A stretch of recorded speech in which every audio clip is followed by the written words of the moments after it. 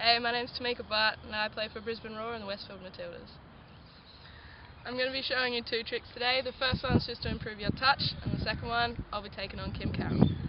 This first level you do it without the hop, so you just have this foot planted, drag it back, this foot comes around, fix it up, yep. Like that. Well, for me I find it improves balance on both legs, awareness of where you are, like on the ball, and your touch.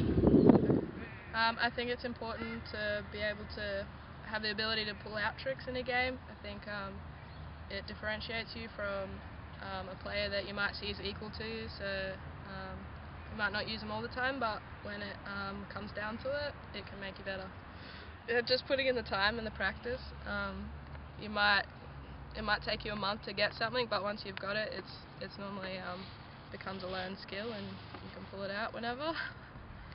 I tend to use more of my tricks when I don't have space to go into already, so that I probably wouldn't be running at full pace.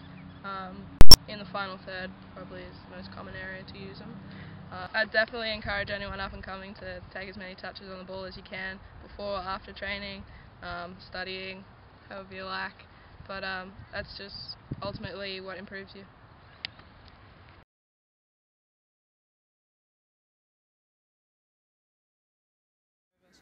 I like the combo of right foot rollover. Which? Cool.